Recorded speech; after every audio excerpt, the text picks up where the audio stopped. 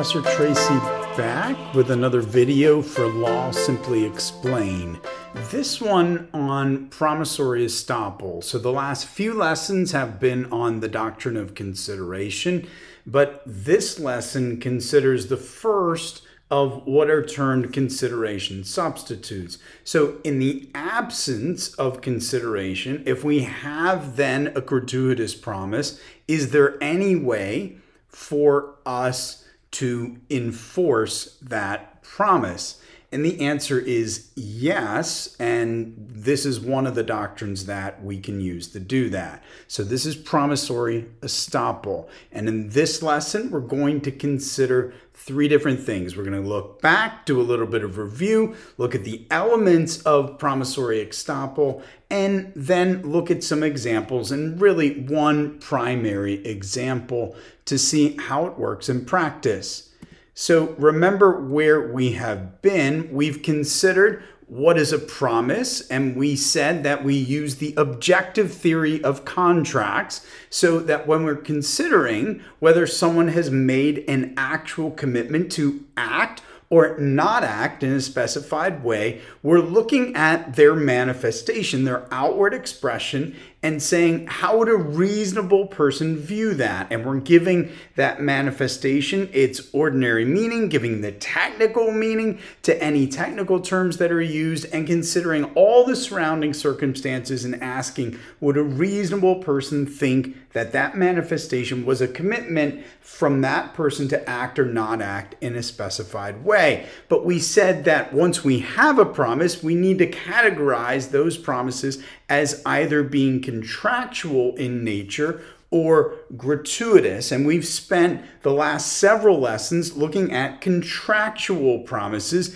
meaning they are part of an exchange. They are contractual in nature, and therefore we can seek a legal remedy to enforce that promise, meaning we can run into court and enforce the promise legally if the promisor fails to do what it is they committed to do. And we said that to know for sure if a promise is contractual, we need to look at the elements of formation, which are offer, acceptance, and consideration. And our focus has been on that last element of consideration. And so we have been looking at and saying, well, that promise needs to be part of a bargain for exchange of something of legal value, meaning that the promisor is making the promise to the promisee with the expectation of getting something in return. So they're motivated to make the promise because they're seeking a detriment back from the promisee. And we said that it's typically either going to be a return promise in the case of a bilateral contract, or a unilateral contract where what's coming back to the promisor is a return performance. And we'll look at those terms in more detail in a future lesson. The focus right now in this lesson is on gratuitous promises. And so we've still got a promise, but this one is gratuitous, meaning that there is nothing coming back the other way. There is no consideration. And we said ordinarily those promises are not legally enforceable, but there are exceptions. And we've looked at some of those, and we're going to remind ourselves of what those are. So remember, we previously looked and said that a gratuitous promise for a gift, once that gift has been executed, then that gift can't be gotten back, right? The promisor can't come forward and say, well, when I made the promise of a gift, it was gratuitous, therefore give it back. No, once the gift has been executed, that's done. The fact that the initial promise of the gift was gratuitous is now irrelevant. And then we said there are some very particular situations where a gratuitous promise by law has been made enforceable. So we said a promise to pay a debt barred by the statute of limitations is legally enforceable despite the fact that there would be no new consideration. Similarly, with a promise to pay a debt discharged in bankruptcy, and similarly with a promise that is coming from someone who used to be a minor, reached the age of majority, and they're now promising or affirming that they will pay that obligation that they incurred as a minor. As we'll see in a future lesson, that a contract or a promise that is made by a minor is typically one that can be disaffirmed, meaning that the minor can get rid of it. But if they're affirming that once they each reach the age of majority, that would be a situation where they're not getting anything new in return, but yet by operation of law, that promise is enforceable.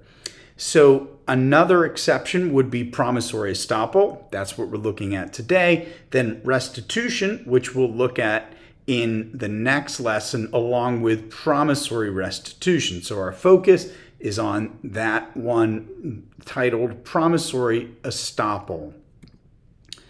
So let's look at the elements of promissory estoppel. Our general definition is there. It's quite lengthy, but it's from the restatement, section 90. And it says that a promise which the promisor should reasonably expect to induce action or forbearance on the part of the promisee or a third person, and which does induce such action or forbearance, is binding if injustice can be avoided only by enforcement of the promise.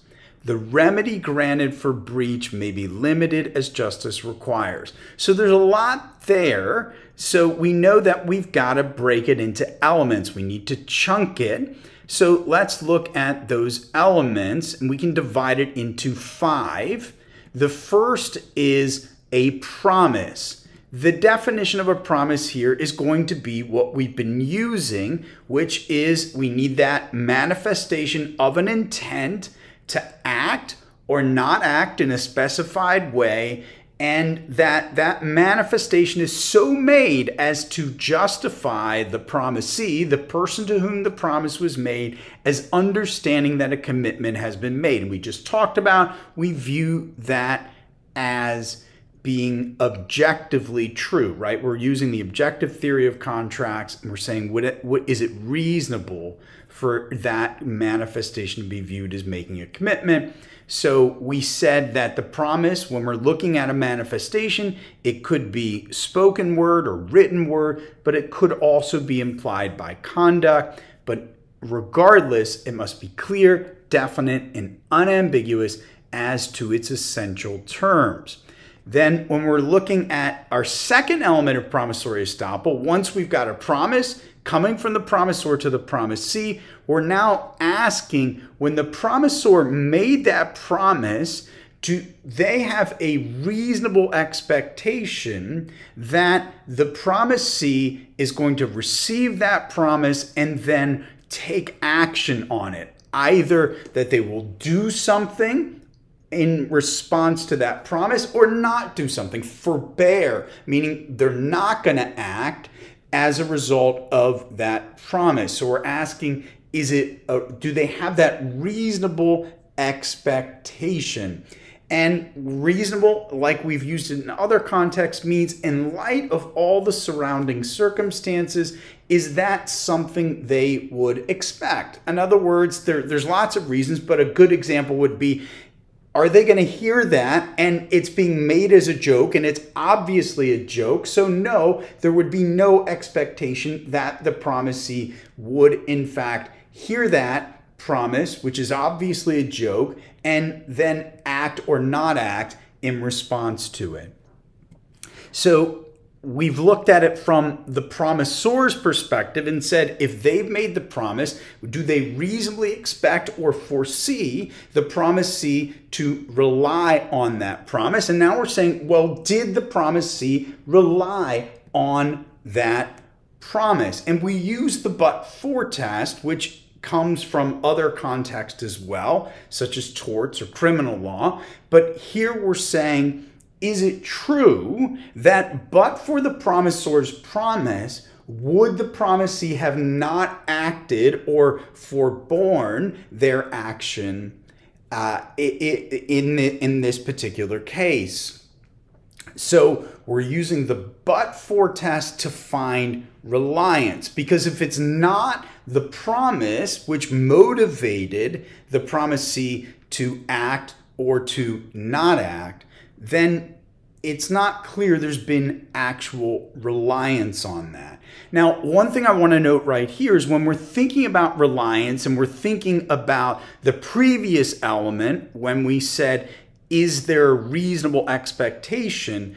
One thing to keep in mind is if the actions of the promisee, the person to whom the promise was made, are unreasonable, that they're acting in a way that is not reasonable given all the surrounding circumstances, then that's a situation where we would say, well, it's not likely that the promisor would foresee the promisee reacting in that way. So that goes back to the other element, but it also ties into this element of reliance. So far we've got the promise, we've got a reasonable expectation that the promisor has, that the promisee will rely on that. There's actual reliance. We can say, but for the promise, the promisee would not have relied on it.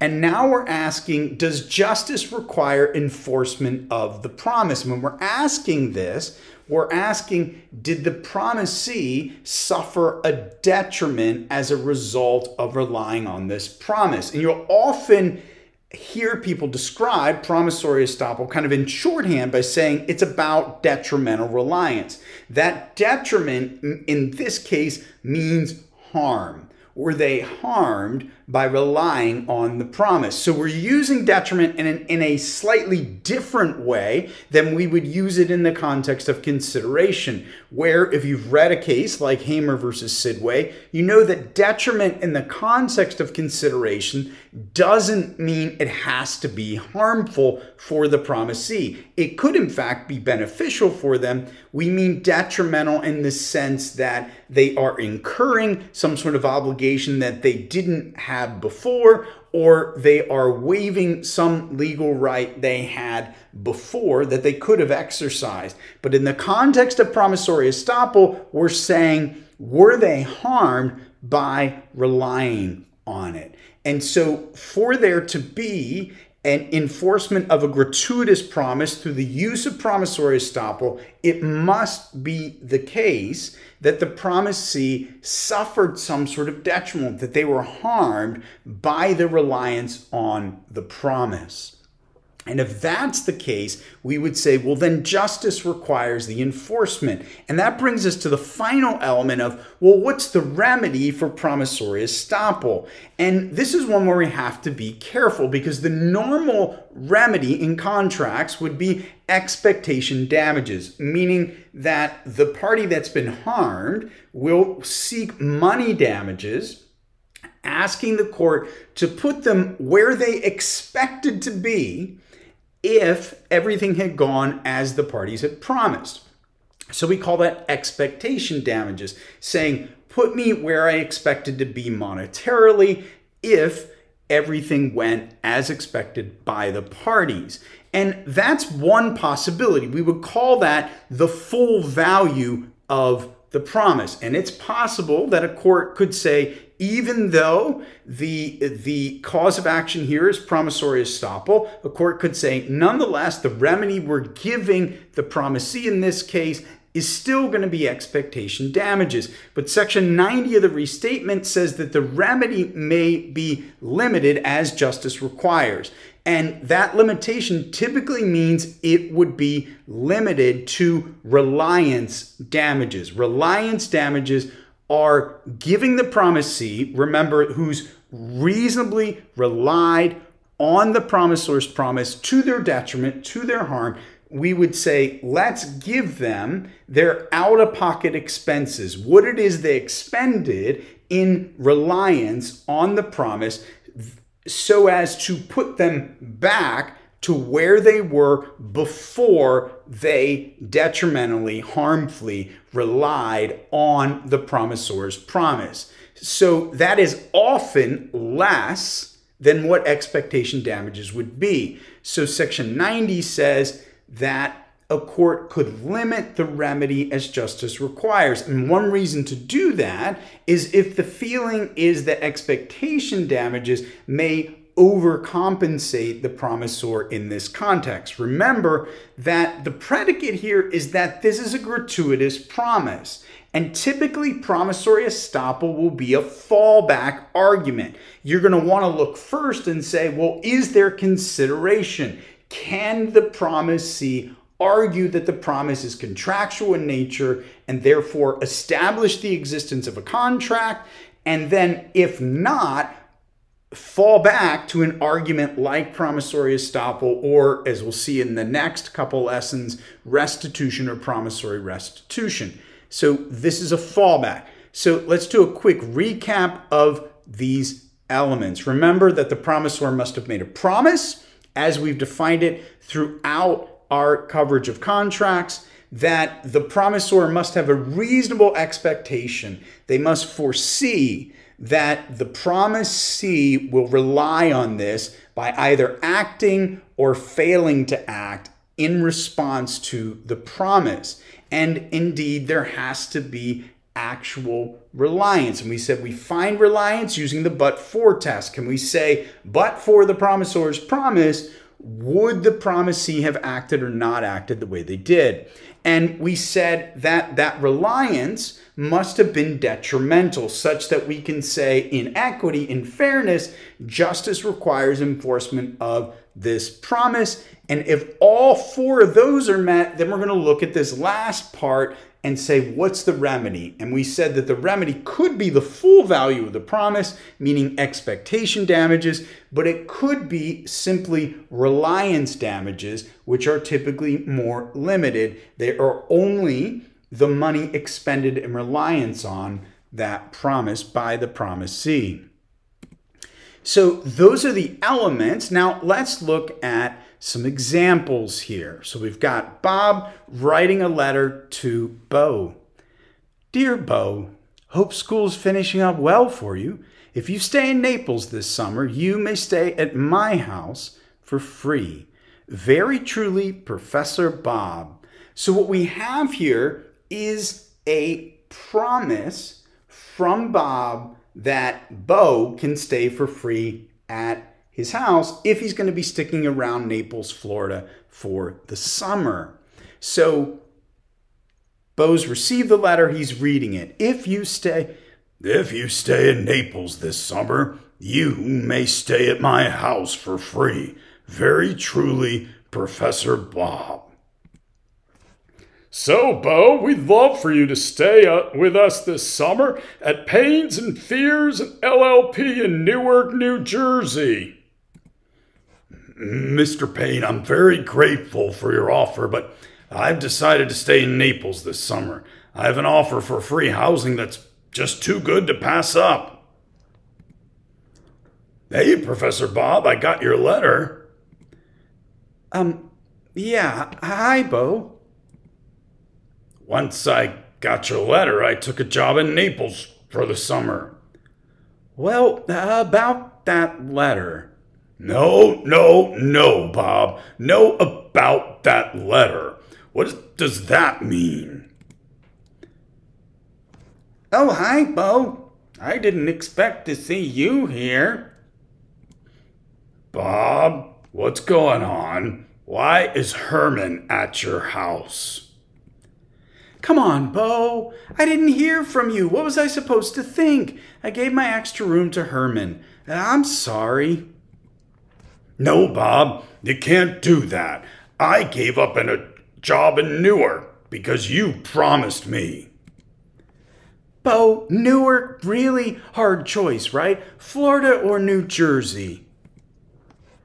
Maybe you should have paid better attention in contracts class. We don't have a contract. I can do what I want. Really? That's how you're going to be? What about fairness? What about following through on your word? I'm sorry, Bo. You've got to find somewhere else to stay this summer. Accept it and move on. I thought you were a friend. True friends stab you in the front, not the back, Bob. So analyzing this, remember that Bob wrote a letter to Bo making a gratuitous promise. Remember that he made the promise saying, you can stay at my house for free this summer if you stay in Naples for the summer. So there's a condition on there, but it's just a conditional gift, right? Which is, if you're going to stick around this summer, then feel free to stay at my house. And so that was a condition that was within the control of the promisee, Bo. But remember, that's not consideration. That decision to stay there is not consideration. So it induced, because Bob's promise induced a detriment from Bo, but it wouldn't count as consideration because there's no evidence that that's what motivated Bob to make the promise, that he really wanted Bo to stick around in Naples, Florida, so that he could stay with Bob, that he could have him stay there. There's no evidence that that was the case. So we would say it's gratuitous. It's not part of a bargain for exchange of something of legal value. So if we're looking and saying, what was Bo giving? Nothing. There was no return. Even if there was a detriment, whatever that detriment was, which was sticking around, wouldn't have constituted consideration. So we have to look and say, now for a fallback, and the one we're focused on in this lesson is promissory estoppel. So here we can look and say, well, are the elements of promissory estoppel met? And the answer is likely yes, right? Because Bob made a promise to Bo. It meets the definition of a promise. It's a manifestation of an intention to act in a particular way. And it was so made as to justify the promisee Bob in understanding that, or Bo, understanding that Bob had made a commitment to him. And the manifestation was an outward expression. It was written word. It was a letter. And if we give it its ordinary meaning, give those words their ordinary meaning, there was no technical words used, and we look at all the surrounding circumstance of Bob being Bo's professor and knowing that Bo was trying to decide where he was going to work for the summer and that he might stick around in Naples and therefore work locally if he was promised this housing, it appears reasonable to say that a commitment was made. But remember, it was gratuitous. And we have to ask, did Bob have a reasonable expectation that Bo might rely on it? Yes, absolutely, right? In fact, that's why he made it. He expected that he would rely on it. Not that that was what motivated him to make it, but he was trying to be kind, and he certainly knew or expected that Bo might make a decision to not seek housing elsewhere or to stay in Naples and to take him up on the offer of free housing. And then did Bo rely on it? He did. Now we can debate the merits of whether he handled it as well as he should have as far as communicating with Bob, but he certainly relied on it and ended up being harmful to him in the sense that he relied on it, he turned down the job at Pain and Fears, and he was assuming he had this free housing. And now he's in a situation where he turned down that job, took a job in Naples, and has no housing. So it's been harmful to him.